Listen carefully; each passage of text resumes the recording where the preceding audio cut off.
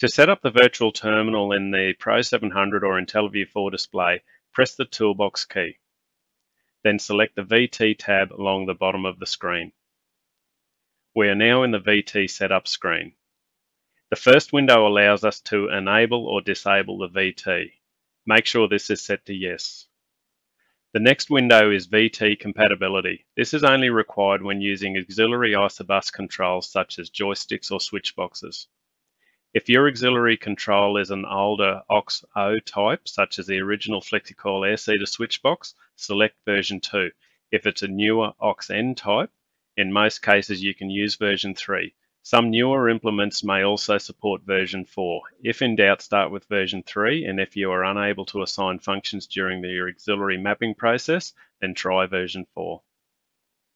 The next window allows us to have the display send radar or GPS speed messages from the display over the ISOBUS CAN to the implement.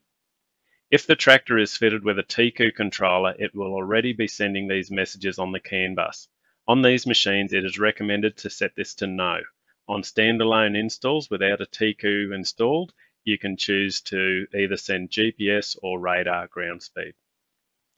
If more than one display is being used on the machine, we can identify the VT number in this window. If this is the only display on the system, then leave it at 1.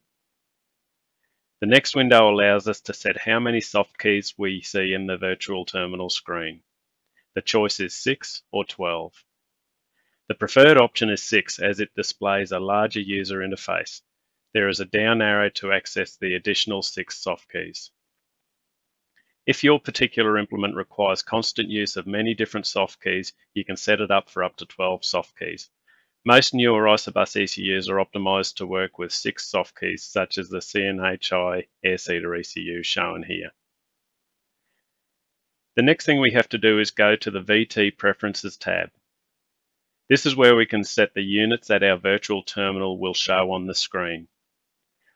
One simple press on either soft key along the top will set all the units accordingly in either metric, imperial, or US measurements. You can also set individual parameters to display in different units as required. After verifying your VT preferences are correct, go back out to the Toolbox tabs. Go to the Layout tab. Add a VT 2x6 window to one of your run screens. Rename the run screen as well. You can now access the VT screen from the home page via the ISOBUS soft key or on one of the run screens.